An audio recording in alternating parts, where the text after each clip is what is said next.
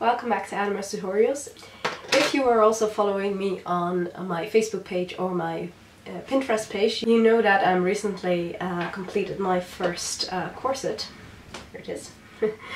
And sort of in that vein, I thought it might be cute to reuse some scraps that I have from making the corset and make them into a really cute coffee cozy. I found this picture on Pinterest of a coffee sleeve like that, well, at least with the lace up back. The front is mine.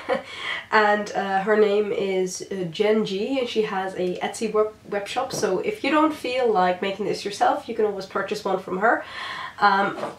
But I have jazzed this up a little bit, making it look a little bit more like an actual corset. So if you want to know how to make a corset coffee cozy, then keep on watching.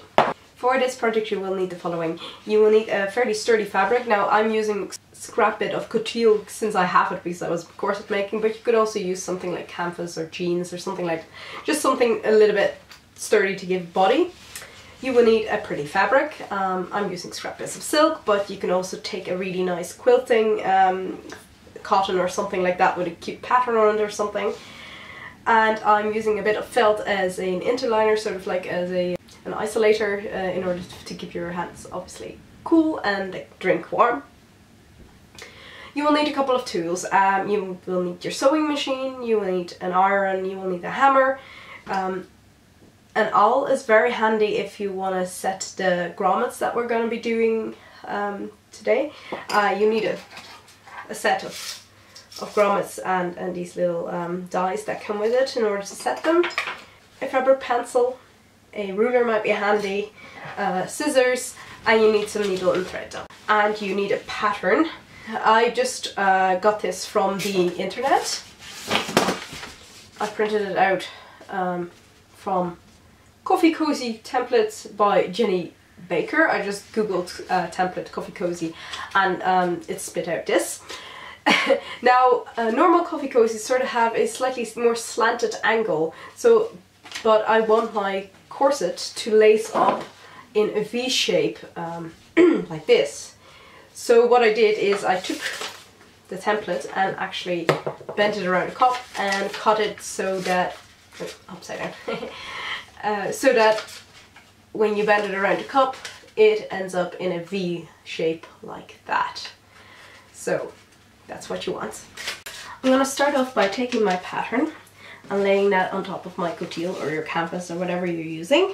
And I'm going to just pin this with 2 pins. And I'm going to draw around this. And I'm also going to draw slightly bigger around it in order to give a seam allowance. Now I think in this case probably 1 centimeter of seam allowance is enough.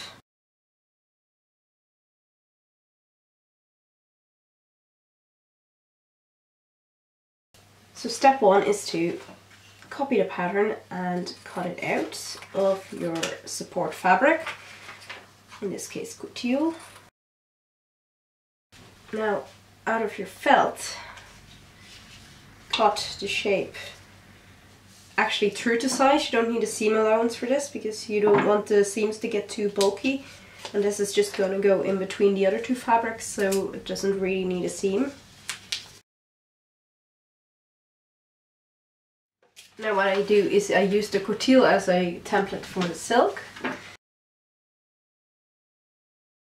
If you don't have any felt, you can also use some polyester wadding or something like that. Now what you want to do is lay the silk and the coutil right sides together, and on top of that you place the felt. Pin this in place. And now what you want to do is take your sewing machine and stitch along the edge here. And I would start at 3 sides, and that way we can still turn it. When you hit the corner, it's easy to put the needle inside the fabric and then lift up your foot and turn it around 90 degrees and then lower it again. When you've stitched all 3 sides, now I've hit the felt here and there a little bit, so it will actually stay in place, which is fine. You'll have to turn it. And I found actually a conventional ruler is actually kind of handy to poke out the corners. This is a bit of a pain with the coutil, it's quite stiff.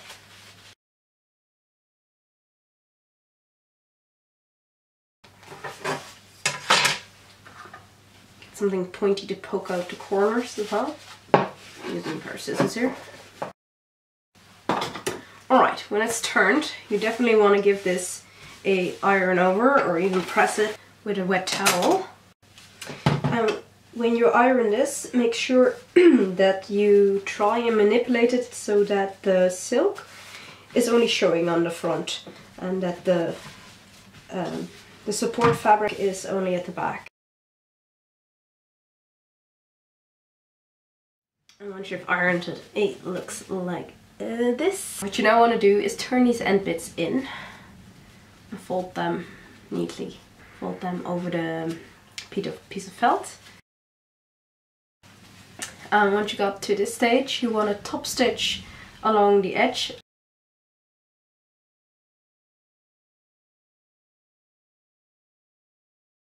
And this is what it looks like when you're all the way around. It's much flatter as well.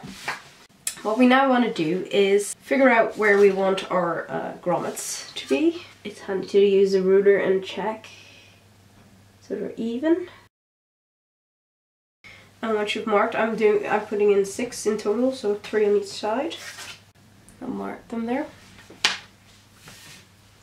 You want to take your awl and pierce the hole area where you marked it.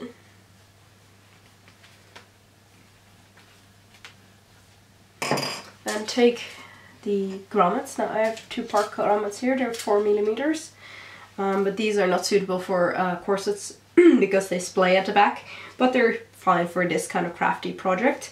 So take your top hat part and put that on the right side of the fabric and push it through if it fits. Nope. So I have to go a bit bigger with my awl.